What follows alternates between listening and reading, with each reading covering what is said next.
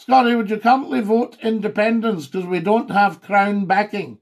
Well, what we need to do is get behind the Crown and say to the King, Your Majesty, here is a proposition for you.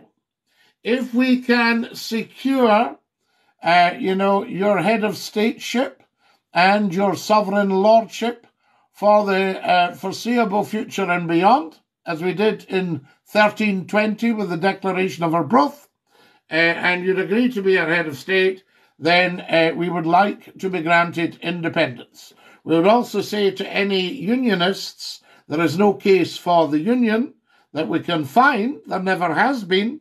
It's built on sand, skullduggery, and jiggery-pokery. And if you would like to be full-time King of Scotland and England, as we made sure we made you and your predecessors in 1603, then perhaps Scotland can keep its own money. That's the bottom line, guys. Never mind what party, and I don't like this party, and I didn't like wee Nicola, and I didn't like Alex Salmond, and I didn't like this yin, and I didn't like that yin.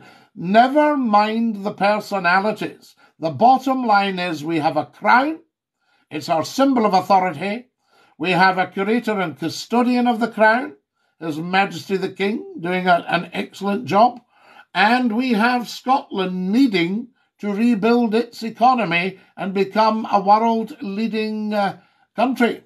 And that's what we need to do before it gets soaked anymore and the money given away to pals of the government.